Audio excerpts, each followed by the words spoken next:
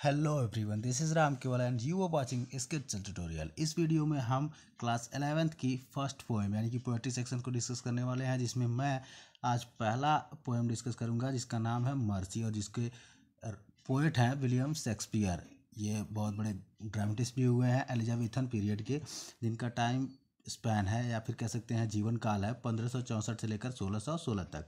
1564 में ये 23 तारीख को पैदा हुए थे और 23 तारीख को ही इनकी डेथ हुई है। ये इनके जीवन में यूनिक डे है 23 अप्रैल, तो ये आप याद रखेंगे। ठीक इसी दिन इनका जन्म भी हुआ था और इसी दिन इनकी मृत्यु हुई थी। अब बात करते हैं मर्सी की। तो ये जो पोएम है मर्सी, ये एक स्पीच है द मर्चेंट ऑफ वेनिस की। आप जानते होंगे ये द मर्चेंट ऑफ वेनिस पहले आपका सिलेबस में था यूपी बोर्ड के, लेकिन अब नहीं है। तो इस प्ले में ये एक स्पीच है जिसको पोर्सिया यानी कि जो पोर्सिया जो कैरेक्टर है एक तरह से उसकी हीरोइन कह सकते हैं हम। ठीक, तो पोर्सिया एक स्पीच देती है दया के ऊपर। वही सेम टू सेम स्पीच को पोएम के रूप में इंक्लूड किया गया है आपके सिलेबस में, जो कि ये है। और हम अब पोएम के बारे में पढ़ेंगे, डिस्कस करेंगे। इसमें ये बताया गया कि क्वालिटी जो है पोएम में, ये बताया गया कि जो दया है किस तरह की गुण है, किस तरह की क्वालिटी है। अगर कोई इंसान ऐसा होता है, दयावान होता है, दया दिखाता है, तो उसका क्या होता है, तो कैसे ये काम करता है।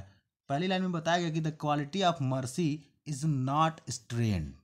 जो दया का गुण है, the quality of mercy not strain. Strain मतलब होता है दबाव में उत्पन्न करना। ठीक है, तो जो दया का गुण है उसको हम दबाव में उत्पन्न नहीं कर सकते हैं, यानी कि फोर्स से, बाई फोर्स। ठीक है, हम बाई फोर्स इसको नहीं दिखा सकते हैं। अगर हम दया दिखाना चाहते हैं तो हम अगर बाई हार्ट दिखाएंगे, मन से अगर दया दिखाना चाहते हैं तो हम दिखा सकते हैं। दबाव में आकर के हम दया नहीं दिखा सकते हैं, ये ऐसी क्वालिटी नहीं है। ठीक, आगे बता रहे हैं कि it drop as the gentle rain from heaven. Drop मतलब होता है बूंद बूंद करके टपकना या फिर गिरना। अब जेंटल रेन की तरह से ये, जैसे जेंटल रेन अच्छी बारिश स्वर्ग से गिरती है, उसी तरह से ये इंसान के हृदय से टपकती है। अब gentle rain in the sense क्या होगा कि बारिश मतलब जो अच्छी बारिश हो, यानी कि बारिश को अच्छा कब कहा जाएगा, जब वो ज़रूरत के हिसाब से बारिश हो। अगर ज़रूरत के हिसाब से नहीं है तो वो इंसान को प्रॉब्लम में डाल देती है। ठीक, तो जितनी आवश्यकता है उतनी बारिश हो, जब समय हो, ज़रूरत हो धरती को, तब बारिश हो, तो उसको हम जेंटल रेन का नाम देंगे कि वो एक अच्छी बारिश है, क्योंकि किसानों को फसल के लिए उसकी ज़रूरत है। ठीक है, जो भी चीज़ें हैं उसके लिए ज़रूरत है, अगर ज़रूरत पे बारिश होती है तो उसको हम जेंटल रेन कहेंगे। तो जैसे जब जेंटल रेन होता है तो उसको माना जाता है कि स्वर्ग से भगवान इंद्र जो बहुत खुश हो गए हैं, उन्होंने बारिश कराई है, तो वो जेंटल रेन है। तो दया भी इसी तरह से होती है, एकदम खुश होकर के मन से दिखाता है कोई इंसान। ठीक है, तो वो लोगों पर दिखाई जाती है। ठीक, दया अपॉन द प्लेस बीनीथ, स्वर्ग से धरती पर जैसे दया जो है वो जेंटल रेन के रूप में आती है, उसी तरह से इंसान भी अपने हृदय से दया दिखाता है, वो भी खुश होकर के, अपने मन से प्रसन्न होकर के। आगे कहते हैं कि इट इज़ ट्विस्ट ब्लेस्ड। ये जो लाइन है, इतने में ही काफ़ी एक पैराग्राफ छिपा हुआ है कि ट्विस्ट बेस्ड मतलब क्या होता है। ये दोहरी आशीर्वाद की प्रथा है, ये दोनों को फ़ायदा पहुंचाती है, both the giver and receiver. आगे बता रहे हैं कि ठीक है, गिवर और रिसीवर दोनों को इससे फ़ायदा होता है।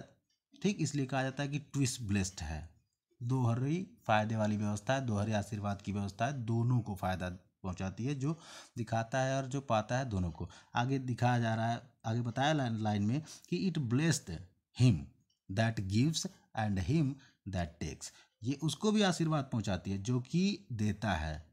ठीक है, जो दया दिखाता है उसको भी फायदा होता है, एंड हिम, और उसको भी दैट टेक्स, जो दया पाता है यानी कि जिसको दया मिलती है उसको भी फायदा होता है। तो दोनों को फायदा होता है, इसलिए कहा गया कि ये ट्विस्ट ब्लेस्ड है। ठीक है, आगे बढ़ते हैं। आगे कहा जा रहा है कि TISS mightiest in the mightiest. ये भी अपने आप में लाइन बहुत इंपॉर्टेंट है, कई बार पूछी जाती है एग्जाम्स में। ठीक है, तो इसमें क्या कहा जा रहा है कि टिस माइटिएस्ट। माइटिएस्ट मतलब होता है सर्वशक्तिमान या सर्वशक्तिशाली, सर्वशक्तिशाली। ठीक है, तो ये सर्वशक्तिशाली जो है व्यक्ति है, उनका सबसे बड़ा गुण है, सर्वशक्तिशाली गुण भी है। मतलब जो भी बहुत ज़्यादा ताकतवर होते हैं किसी भी, मतलब फिजिकली या मेंटली, जब वो अपनी एक क्वालिटी रखते हैं, ताकत उनके पास होती है किसी चीज़ की अच्छी खासी, तो उनके पास एक सबसे अच्छा जो गुण होता है वो होता है दया, यानी कि मर्सी। ठीक है, तो ये दयावान लोगों का सबसे अच्छा गुण है, जो सबसे शक्तिशाली लोग हैं उनके पास दया होती ही है। ठीक, आगे कहा जा रहा है कि it becomes the throne monarch better than his crown, या क्राउन कह सकते हैं। तो इट बिकम ये हो जाता है, थ्रोन मोनार्क मतलब होता है राजा। ठीक है, सिंहासन पर बैठा हुआ राजा जो होता है उसके लिए ये कैसा हो जाता है, बेटर देन, अच्छा हो जाता है। किससे अच्छा हो जाता है, हिज क्राउन, उसके मुकुट से अच्छा हो जाता है।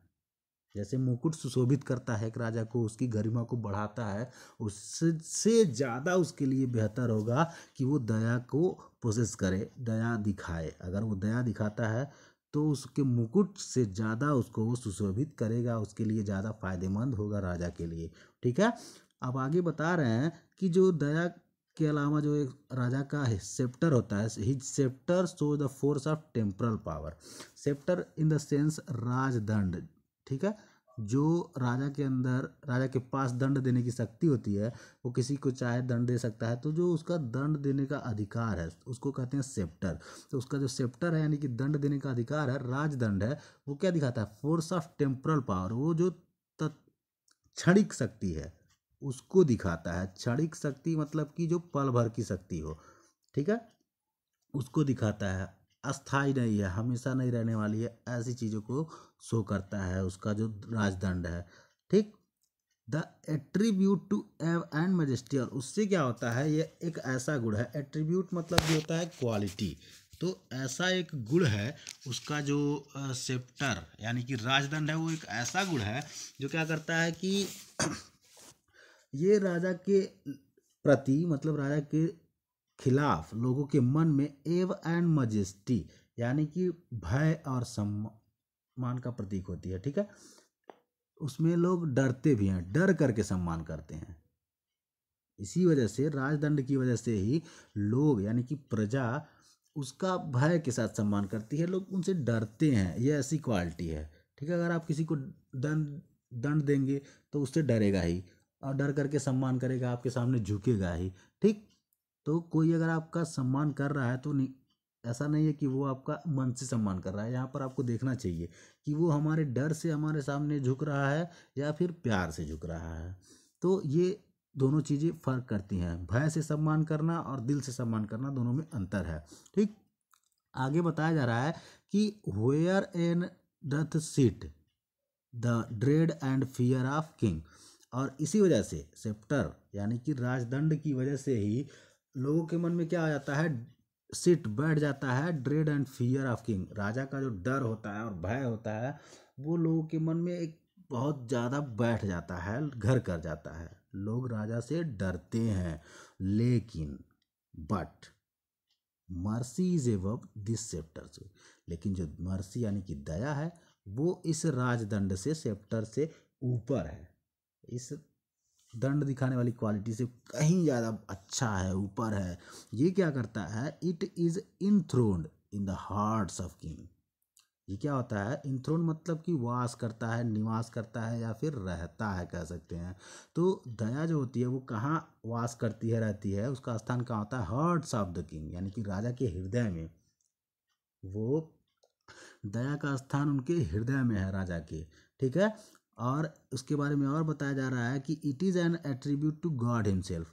ये जो क्वालिटी है, यहाँ पर इट आप ध्यान देंगे कि बार बार मर्सी के लिए आ रहा है, तो मर्सी जो है वो एक एट्रीब्यूट है यानी कि क्वालिटी है टू गॉड हिमसेल्फ, खुद भगवान की क्वालिटी है। भगवान हमेशा दया दिखाते हैं, मतलब कि अगर कोई इंसान दया दिखाता है तो he will be similar to God.